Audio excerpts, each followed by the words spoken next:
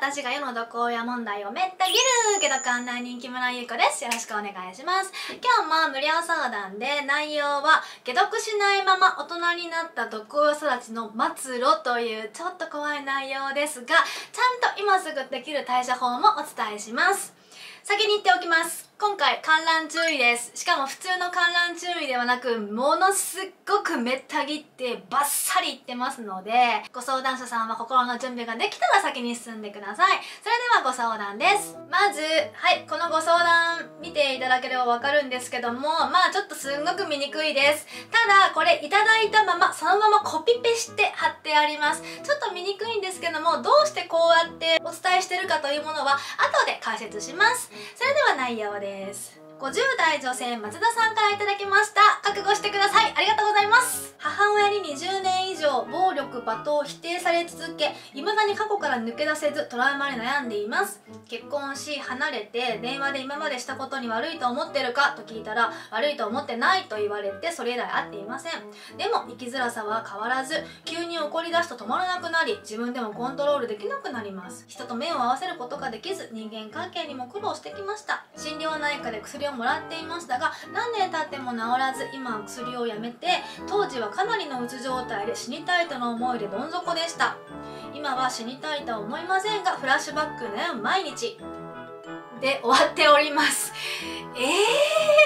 ちょっと待って、丸投げ？おそらくね、今日は多分イラッとすることはもういっぱい言うんですけども、そのまず一つ目としまして、松田さんは自分から逃げて自分の人生を人に丸投げするという毎日を送ってきたんだと思います。それではちょっと待ってくださいね。別に松田さんが嫌いなわけでも何でもないんですけども、よし、行くぞ。それでは解毒スタート。松田さん送ってきてくださったこの内容、自分で見てどう思いますか？でもきっとご相談のね、募集の文字数っていうのが250文字って決まってるので、その中に全部自分の思いを入れるには句読点もなし、改行もなし、最後は丸投げ、ご想像にお任せっていう風じゃないとできなかったんです。そんな言い方失礼じゃないですかみたいなちょっと思うかもしれないんですけども、はっきりめった切ります。こういう風に私生活でも皆さんいると思うんですよ。なんか会うと自分の不幸話とか自分の身の上話、いろいろあったことをマシンガントークのようにブワーっていう人がいると思うんですけども、なんでそういうことを言うのかという理由がちゃんとあります。心理学って面白いですよね。それがこちらです。不幸のマシンガントークをしてしまう人。これね、実際にあって言葉で言う人もそうなんですけども、今回のように文字で送ってくれる方も同じになります。じゃあどういう人なのか。その1、自分で自分を無視してる人です。自分は本当はこうしたい、ああしたい、こういう怒りがある、こういう苦しみがあるって自分に訴えているんですけども、それを全無視しているので、聞いてくれる人をいつも必死に探しています。探していました。で、探していて、あれ？木村裕子がいる。しかもこの人無料で聞いてくれる。おっしゃーって言って、私こんな風に捕まえられてんの。捕まえられて、ね、聞いて、私ね、こんなことがあって、あんなこともあって、こんな大変なの。すごい大変だったの。だから聞いてって言ってる感じです。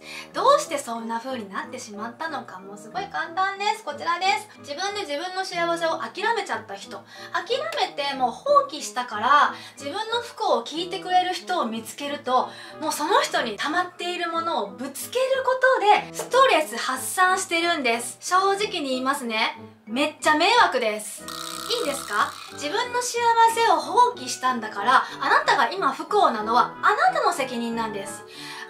毒親にいろいろされたこと、それはあなたは何にも悪くない。でもその後の傷を放棄した。治そうとしなかった。血がダラダラの状態で何十年も生きている。それはあなたの責任です。ただ私はあなたに言いたいことがあります。あなたは幸せになるべき人間なんです。幸せを手にする権利があるんです。それを親に剥奪されたっていうだけ。だから幸せになりたいんだったらその権利を取り戻してください。それを放棄するんじゃないの。取り戻すの。見るの。今まですっごく不幸だったでしょ？じゃあさ、もうその不幸の何倍もの幸せ取り返しましょうよ。そこで一つ質問です。松田さん、ここから幸せを取り返しますか？それともこのまま放棄し続けますか？お答えをどうぞ。ですよね。取り戻したいですよね。大丈夫、幸せになれますから。じゃあここからどうすれば人生大逆転になれるかというものをお伝えします。これめちゃくちゃ簡単です。今松田さんがうまくいっていないのは、こちらの毒親との戦いで負けてしまう人の敗因リストの2番目、自分から逃げている、これをやっています。だから自分から逃げずに受け止めればいいんですよ。めちゃくちゃ簡単なんです。簡単なのに、あなたは幸せを放棄したので今こういうことになっております。はい、幸せを放棄すると人はどうなるか、これが末路ですね。ちゃんとご相談内容に書いてあるんです。私は幸せを放棄しました。その結果現在生きづらいです。2番目、私は幸せを放棄しました。その結果急に怒り出すと止まらなくなります。これがね、ここですね。自分のイライラを他人にぶつけることでストレス発散している。違うんですよね。はい、3番目、幸せを放棄した結果私は人間関係に苦労しています。そうだと思います。4番目、幸せを放棄しました。その結果フラッシュバックの毎日を送っています。自分で自分を殺しまくって、自分で自分を放棄して、自分で自分を諦めて、人生はいさようならと丸投げしている、そこが原因です。じゃあどうすればいいのの答えはもう簡単ですよね。過去の自分に目を向けます。どういうところに目を向けるのか、これもご相談内容に書いてありました。20年以上暴力、罵倒、そして否定され続けました。そこです。そこに目を向けるんです。いいですか？現実は過去の結果です。だからこれを変えても変わらないんです。そうじゃない。過去辛かった時に目を向ける。そこをやり直せば現実変わります。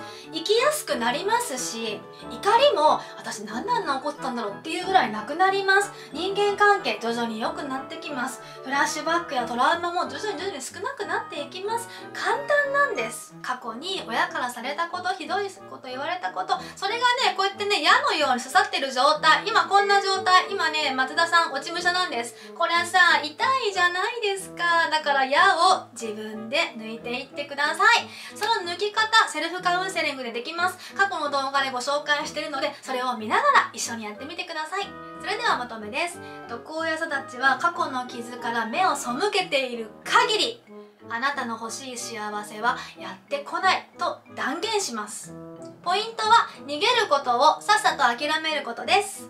松田さん、そろそろ幸せになってもではなく、緊急です。さっさと幸せになってください。応援しています。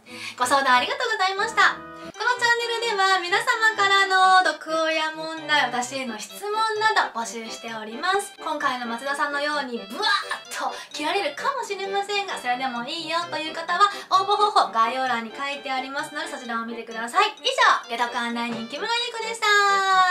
ぜひ皆様からのコメントお待ちしております。バイバーイ。